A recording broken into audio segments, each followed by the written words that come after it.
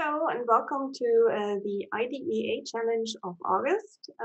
I'm here with Cordes and myself, Johanna Voll from the German Coworking Federation, and we are here to present this month's challenge, which will be about the coworking values and how we actually live them in our coworking spaces.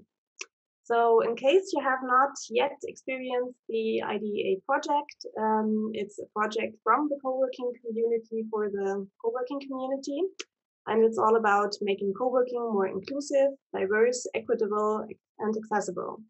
So we have monthly challenges that challenge you and your coworking community to take a look at your space, at the practices within your space, over the month. We always issue the challenge in the beginning of the month, and then we meet again at the end of the month, every last Wednesday of the month at 6 p.m. CET time zone for a Zoom call where we share our experiences.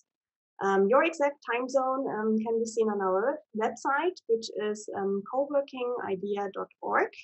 So please check out there. Register for our Zoom call at the end of the month where we will see each other again. And now I think, without further ado, we can join our conversation with Chris. Maybe a quick disclaimer before. We are both not non-native English speakers, as you might have noticed already. We are Germans, and we try our best with the inclusiveness of communicating the points we want to make in English. Maybe Chris, you can tell us a little bit about the German Coworking Federation and what it stands for. Yeah, the German Coworking Federation is a network of co-working space users, co-working space providers, managers, and we are founded in 2015 with the idea to collect a network about these people who have something with this co-working scene to do. We have some people from universities there also, and some companies who are friendly with the co-working scene, and we are a network of people who are doing stuff. One of our famous thing is the co-work. It's the German Coworking Conference we do every year since 2014 in Germany. It's the biggest German-speaking conference in Europe, and we also have 3 other things we do.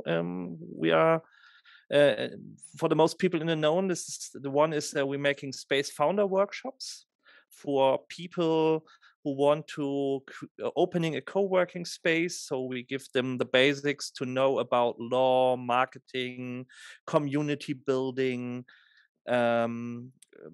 administration things about running a co-working space. That's one of the things. The second is the co-working conference I told you.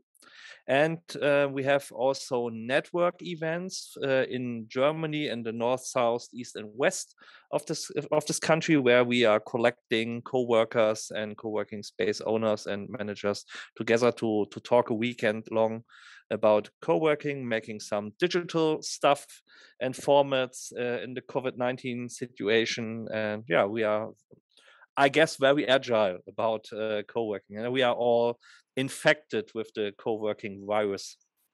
Be careful with the virus metaphor these days. Yes.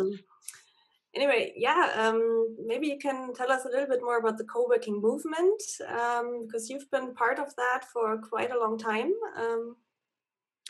Yes, sure, I can.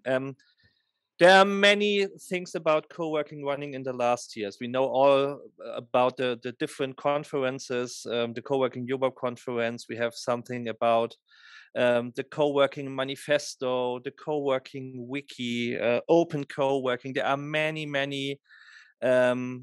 movements and platforms and things to collaborate with each other in the last years. And what my personal point of view of all this is, that's a little bit like the basics, where all these co-working values are discussed, little bit like a diamond when we use our little towel and polishing it a little bit more shiny. And that's what co-working is. It's not only in your country and on your own space.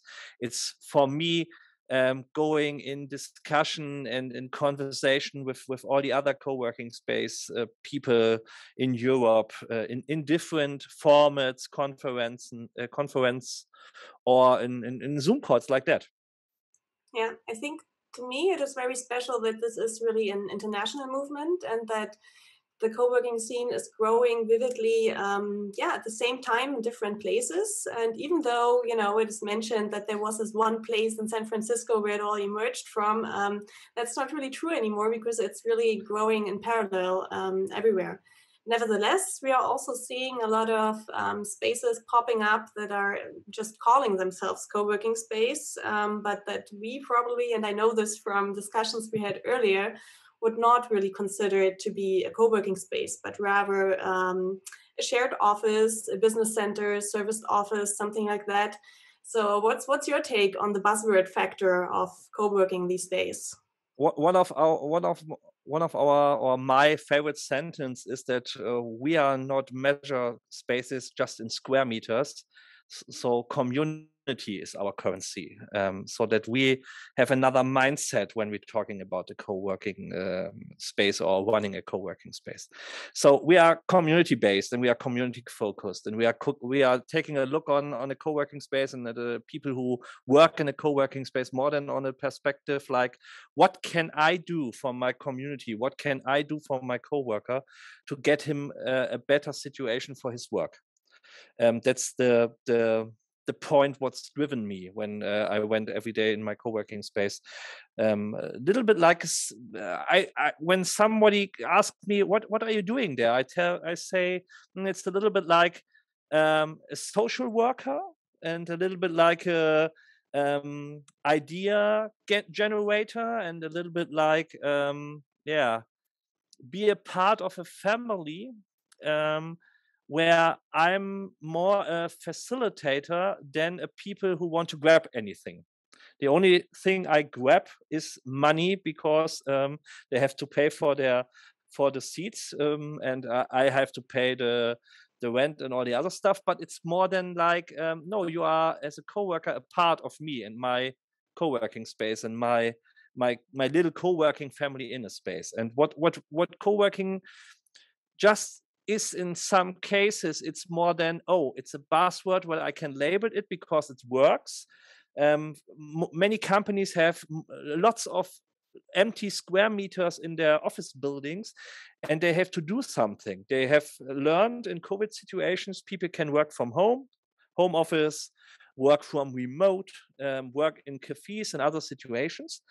So the big office buildings and the grow of big office building, it's over. So what should they do? And one of the answer is, well, let's label it with co-working, and some people went in and worked there. But all the stuff what we independent co-working space owners said, how will you manage your community? How will you get involved with the problems and the questions co-worker have? They don't care about it. And that's what is not, in my perspective, a co-working space. There are some people who want have such a working place like a shared office or managed office space. It's okay, but it's not that what my wording or what my perspective is, what co-working is the key facts about it. Yeah, exactly. When co-working is probably often used more in a marketing sense and not so much in our way that we interpret co-working culture. And you've already mentioned one of the 5 co-working values. To look a little bit deeper on those, there are 5, as I said. So it's accessibility, collaboration, community, openness, and sustainability. In the blog post that is going up alongside this video, we will explain each of them a little bit more. And now the big question is, how did these come into existence, and do they maybe need an update? It's a good question. What I said, there are some values they have to be for, and they are like a law for me. One of the facts, for example, is accessibility. A co-working space must be open for everyone. If you want it only for an hours or for a day or for a week or for a month, it's not a question if you are a man or a woman or which sexual identity you have. It doesn't care. It must be open for everyone who wants to co-work, and you have to get access. That's one of the topics. The second, community.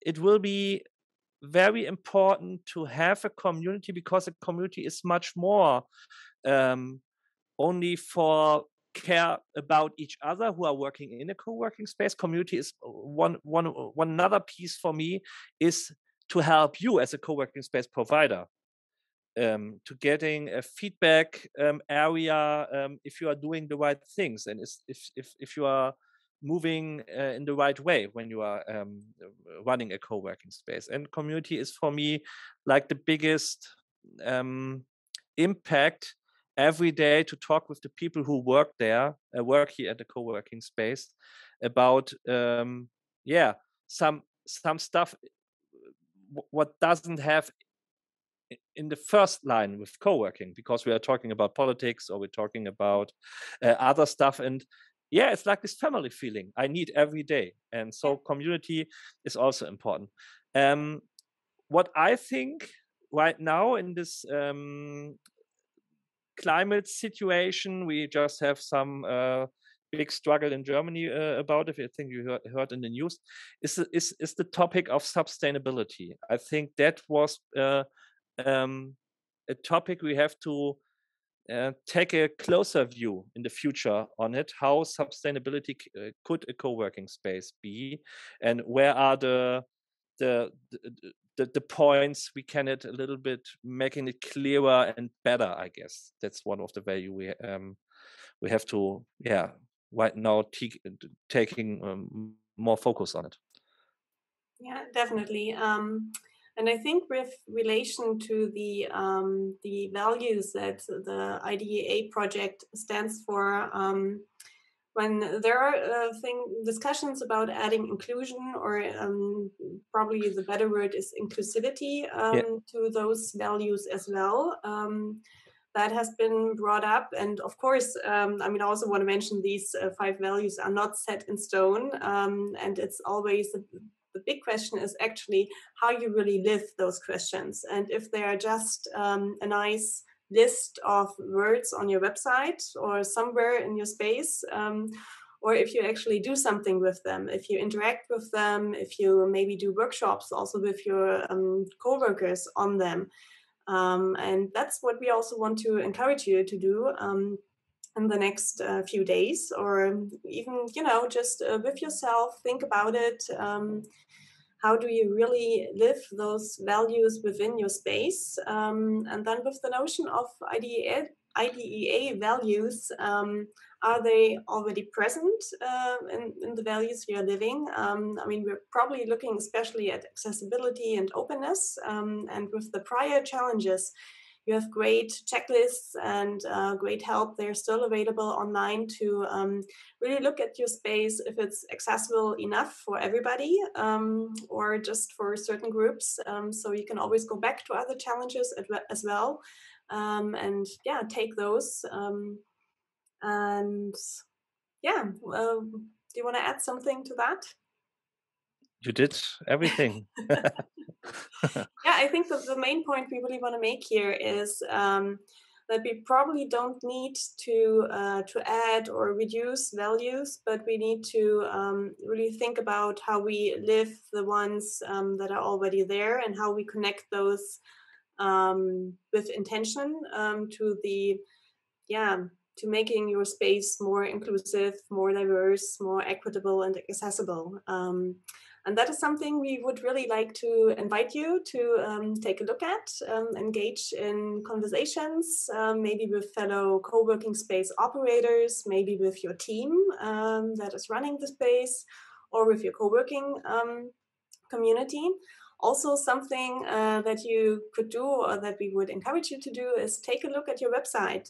Maybe there is this About Us page, and at some point when you set it up, you just copied those values from the Coworking Wiki or the manifesto. And maybe you can just recheck if those are still aligned with the way you run your space. And if not, maybe you wanna either change your website, or you want to change how you deal with things.